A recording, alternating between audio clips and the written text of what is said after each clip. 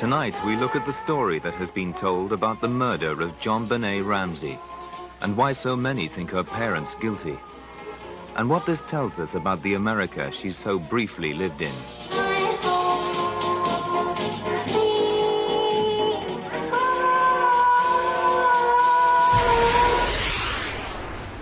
Hello and welcome to True Crime Rocket Science, the most authentic voice in true crime. This is episode 28 in the 50-part series dealing with the JonBenet Ramsey case. In this episode, we're looking at the former housekeeper Linda Hoffman Pugh's story and sort of how it changed, where she initially sued the district attorney to allow her to talk about, actually write about, the experience during the grand jury trial. She also sued the Ramseys based on what they said about her in her book, and as far as I know, sued them unsuccessfully. She then tried to write a book. I'm not sure if the title was going to be Someone is Getting Away with Murder, but that's certainly the title of the blog post where the first chapter appears, and we're going to be dealing with that in the Patreon section of this episode. Before we get to that, if you haven't subscribed yet to the channel, please do. You can click on the blue icon on the bottom right of your screen. Like, share, leave a comment, and let's get started. So I must say, 24 years later, it is kind of sad to look back at this particular aspect of the case. It's unfortunate that the housekeeper didn't end up writing a book or didn't finish the book that she was writing, because that would certainly have been a huge addition to the canon that is out there. And, you know, we could have gotten a heck of a lot of insight out of a proper archive. To be honest, I don't know exactly why that didn't happen. I don't know why the housekeeper didn't continue writing. Believe it or not, I have actually made contact with the housekeeper, but through a third party. I'm not going to talk too much about that here, but I do think it's very unfortunate that that didn't happen. On the other hand, it does look like what did happen was that Linda Hoffman Pugh got kind of in touch with Darnay Hoffman. We've spoken about him before, and through the housekeeper's dealings with Darnay Hoffman, I think that is how the Bonita papers came to light. And so you kind of have this strange scenario where the housekeeper was going to write a book and provided Darnay Hoffman, I guess, with some information. He had some information. And then Bonita Sauer ended up writing or trying to write a book. She also didn't succeed, unfortunately, but she did end up writing quite a lot before what she did write was sort of sold to the tabloids. So just in both those areas, Linda Hoffman Pugh's narrative and also the Bonita Sauer narrative, it's really unfortunate that those didn't really see the light of day. So in this narrative, I'm really going to just take you through the saga, how Linda Hoffman Pugh kind of changed her story, changed her position in terms of the Ramseys, and then also how she kind of, what she said and what appeared in the media about the grand jury trial. And we're going to look at that in a little bit more detail. So on August the 11th, 2000, and I think this wasn't very long after the Ramseys wrote a book, Linda Hoffman Pugh wanted to sue the district attorney. Now, I think what happened was Linda Hoffman Pugh was sort of behaving well, if you want to put it that way. She was sort of staying in her lane. And when the Ramseys published their book, she realized that they had kind of identified her as a likely suspect right in the beginning. And, you know, if you actually go to the police reports, Linda Hoffman Pugh's basically identified absolutely immediately. I think the first suspect was Linda Hoffman Pugh, and I think the second was it could have been Jeff Merrick. And obviously those suspicions went nowhere. But I don't know if Linda Hoffman Pugh was aware that the police were coming to her house because the Ramseys had suggested her as a witness, or as a suspect. But if she wasn't sure, it became clear in their book. And it also kind of makes you wonder, didn't the Ramseys talk to Linda Hoffman Pugh about what had happened and vice versa? And you kind of get a sense that perhaps they stopped talking to one another very early on. In any event, after the publication of their book, Linda Hoffman Pugh was sort of ready to sort of wrangle. And so she wanted to start off by filing suit against the Boulder District Attorney Alex Hunter. And what she wanted to do was lift the secrecy rules involving her testimony. Now just think about the situation she was in, and it's made explicitly clear in her narrative, the little bit that she wrote down in the first chapter, where she talks about she's the only woman in the world besides the Ramseys who knows who killed JonBenet, and she needs to scream it out. She wants to scream. Everybody's asking who killed JonBenet, who killed JonBenet. And she's really the only person in the whole wide world who knows the answer to that question, and it's sort of driving her crazy. And there's a aspect to that that kind of rings true in a kind of a lurid way, if you know what I mean, where if you just think about this media barrage and everybody asking questions, and then you do have this insider, and she's desperate to tell her story. Everyone is thinking about the case, talking about the case, trying to investigate the case or whatever it is, and here she is, but she's not allowed to say anything. And why? Because she was a witness in the grand jury trial, and of course they are sworn to secrecy, and it's driving her crazy. And so when the book comes out, she sort of feels, wow, this is unfair.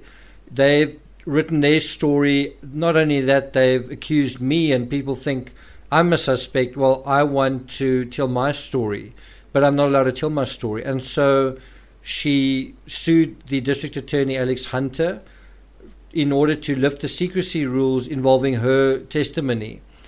And that was quite surprising. She filed a lawsuit in the Denver District Court, and in it she said that she wanted to write a book about the Ramseys, and so she was quite explicit about her intentions.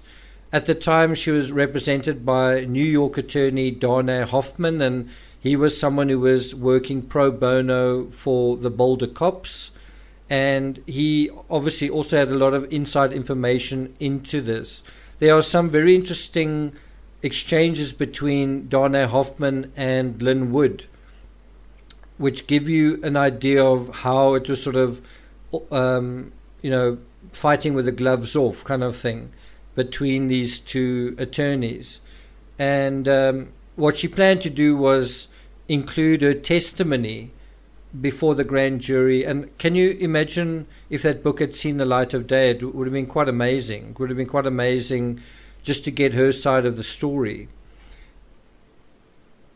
The grand jury ended on October 1999, and in this article it says without an indictment or a report, right? So by August 11th, 2000, the public was still under the impression, the media also were under the impression, journalists were also under the impression that there was no indictment, but actually there was. And all the more reason that the story didn't see the light of day, all the more reason that you just bury the grand jury story and move on, especially for the people named in that indictment. And so Hoffman Pugh said in her lawsuit that she was worried that if she publishes questions addressed to her for the grand jury, Hunter would prosecute her. Just think about what we're talking about here is you have the Ramsey case and Hunter saying, no, well, we don't have enough evidence, we're not going to take it to trial, even though there'd been this huge investigation, even though it was this huge cloud hanging over Boulder for 2 or 3 years, and arguably is still hanging over Boulder 24 years later. It's still making the news. It's still something that people are thinking about and worrying about. And if it wasn't the case, I wouldn't be able to make 50 YouTube videos and no one would be bothering to watch them. The fact that people are shows you that it's still lingering in the sort of the zeitgeist. And I do think that the injustice in terms of the Ramsey case, the whole sort of the way that the case fizzled, and you could call it a cold case or whatever you want to do, I think that is a symptom of where America was going kind of towards the year 2000. And I don't think it's an accident that America is where it is now, 20 years later. I think the Ramsey case was a case that kind of was a blueprint for how to dodge accountability. If you shout your message loud and often, and if you repeat the same kind of PR spin, that becomes the truth. And I think that is something that has been taken on by a lot of different people. And it's definitely powerful. It's definitely powerful counter-narrative to reality. And we're living in a world where lots of people live in different realities. And in the Ramsey case, that reality boils down to, did an intruder break in? And is this, did what happened, was it the result of an intruder? Or was it some member of the Ramsey family, or all the members of the Ramsey family, the surviving members? Was it some kind of cover-up? And so you have these two narratives that are diametrically opposed to one another, but only one of them can be true. And so what eventually happens is one narrative gets emphasized and reinforced and so on, a lot of it online, and then in the mind of the public, the court of public opinion, one narrative begins to supersede the other. And the whole thing with the Linda Hoffman-Pugh story is just one example of how the narrative that should have come out just fizzles away. And you've sort of got to wonder why. You know, then you have other narratives that come out and they are sued into silence. In any event, if we go back to Linda Hoffman-Pugh, she was afraid that Hunter would prosecute her. And this is the irony that I was trying to illustrate earlier, is that, can you imagine a situation where the Ramseys don't go to trial, right? There's no proper criminal trial, or the JonBenet Ramsey case doesn't go to trial. The killer, the how can I put it, the trial to find her killer doesn't materialize, but then the district attorney takes the housekeeper to trial for talking about it. I'm just saying, if you think about that, it's absurd, isn't it? In the one case, someone has murdered a child, but you don't want to take that to trial. In another, you want to talk about what you know, but no, we're going to take you to trial. I'm just saying that's quite an odd juxtaposition of legal positions. So ultimately, Linda Hoffman-Pugh was asking the court to declare that the secrecy law violates her First Amendment rights to free speech. She wanted the court to prevent Hunter from attempting to enforce penalties for publishing the material. And I can't imagine that Linda Hoffman-Pugh made this motion if she hadn't already heard from Hunter, if she hadn't, I'm speculating of course, but it seems as though somebody knew that if she took this step that Hunter would intervene, and so this was kind of anticipating that, right? She also wanted to order the district attorney to turn over a transcript of her testimony before the grand jury. That's quite interesting. And I don't know whether that actually happened, but it would be interesting to know whether it did happen. And then finally, she wanted attorney's fees and other relief as deemed by the court. At the time, the Boulder First Assistant District Attorney, Bill Wise, said that Hunter hadn't actually been served notice of the lawsuit. It's almost like Hunter was totally unaware of it. And then Bill Wise said that the assistant county attorney, Andrew MacDonald, would handle the case, and of course he declined to comment because of course he'd also not seen the suit. So then there's also Adams County District Attorney Bob Grant, who'd served previously as an advisor to Hunter, spoke about, at the time in August 2001, August 2000, is that, yeah, August 2000. He spoke about valid legal, historical, and practical purposes for the grand jury secrecy rule. And he was saying, I hope that the civil court wouldn't undermine these valid purposes. Now, you can also think about it in another way. Wouldn't it be in the public interest to know what the housekeeper knew in this case? What harm could it do? The other thing that I think you want to talk about is look at how many other people had written books about the case that also testified in the grand jury trial. I think you could make the argument that perhaps they wrote their books before it concluded, or you could make some other argument, or it wouldn't necessarily need to reference the grand jury trial. But the point is, Steve Thomas testified, he wrote a book. The Ramseys both testified, they wrote a book, and so on. So actually, I'm not 100% sure if the Ramseys did testify. That's actually an interesting question, and if the question is no, that neither of the Ramseys testified at the grand jury trial, that in itself raises some interesting questions, doesn't it? It's interesting the kind of questions that come up when you just sort of review the narrative, but there is an article, and I'll put it in the description. It's dated March 2nd, 1999, and it is that the Ramseys likely won't testify for grand jury. And I think what that indicates is that the grand jury is kind of targeting them, that they are the center of the grand jury trial. Who else would it be? And I mean, why else would they not testify if it wasn't something that was specific to them? I mean, they were the key, they were the most key witnesses in this incident, weren't they?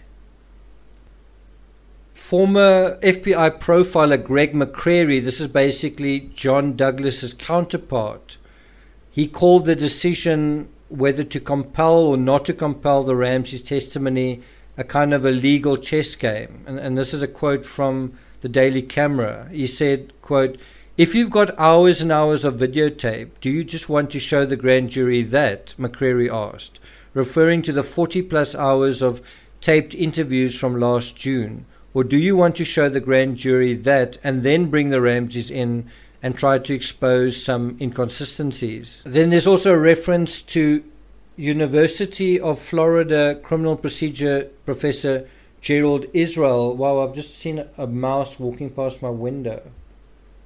Interesting, okay. And he was saying that the purpose of a grand jury investigation is not necessarily to indict someone.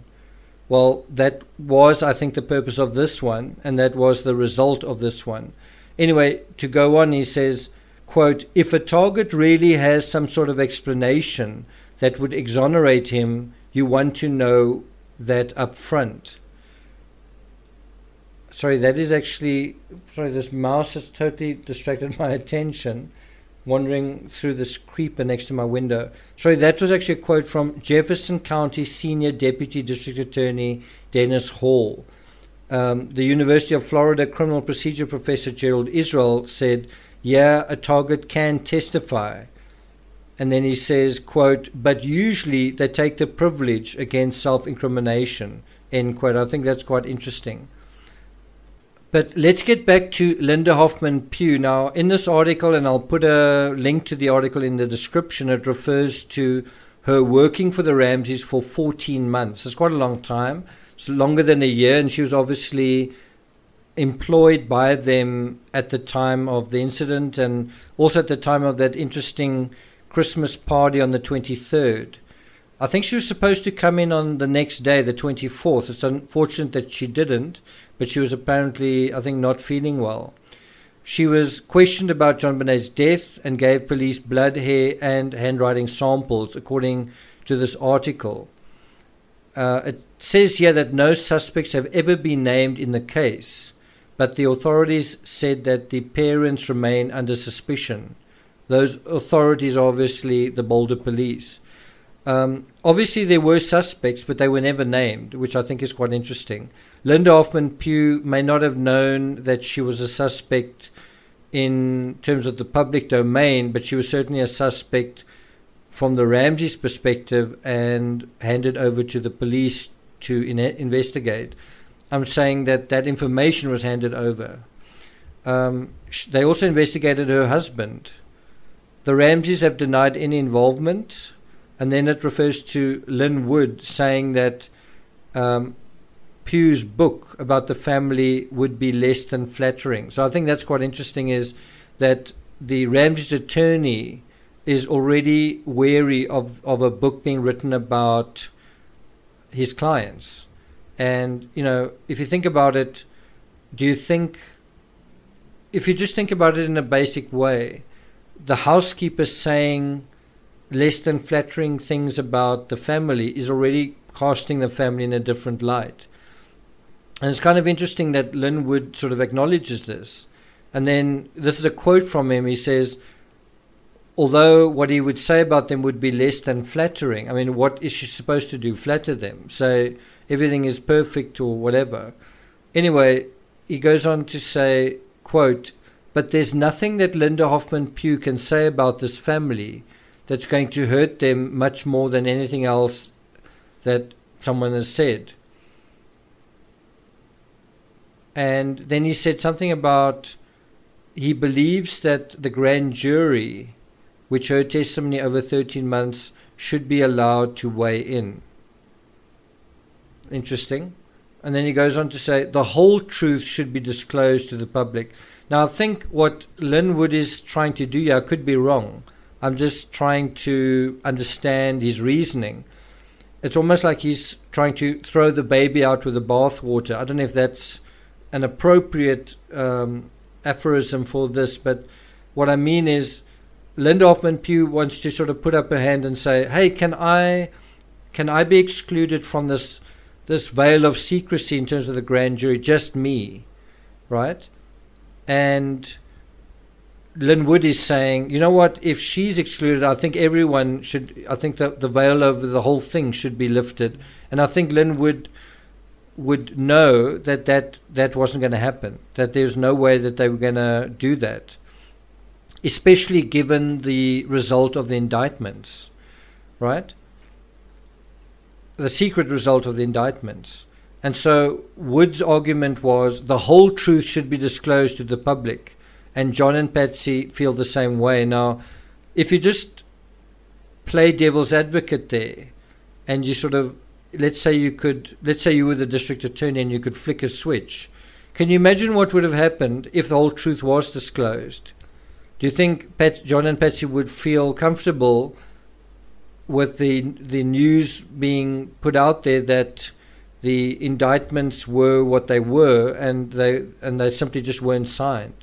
So I think the more interesting question here is, did John and Patsy know then what was in those indictments, and also who else knew? And that's something maybe a criminal defense lawyer would know. You know, to what extent would you have the discovery at your disposal? It's hard to imagine that you wouldn't have it at your disposal, because, you know, you are legally entitled to defend yourself. And, you know, in the Chris Watts case, he obviously had access to all of the discovery, and it's something I wrote about in my book, Silver Fox Post-Truth, is to what extent some of the ideas and concepts and discussions about what he may have done, if he read them himself, may have informed his own version of events subsequent to his first confession. Does that make sense? In other words, by having access to the discovery, he learns what other people are saying about him, think about the situation, and of course he knows more than anyone else knows. And so one wonders the same about this in terms of the Ramseys. So if you're going to make a statement like this, we want the whole truth out there. It certainly makes it seem like the Ramseys have got nothing to hide and that they are innocent, doesn't it? And so I think it took about a year. It took about a year before the housekeeper was allowed to talk about what had happened. And if you think about it, a lot can happen in a year. The Ramseys brought out their book. The Ramseys did a book tour.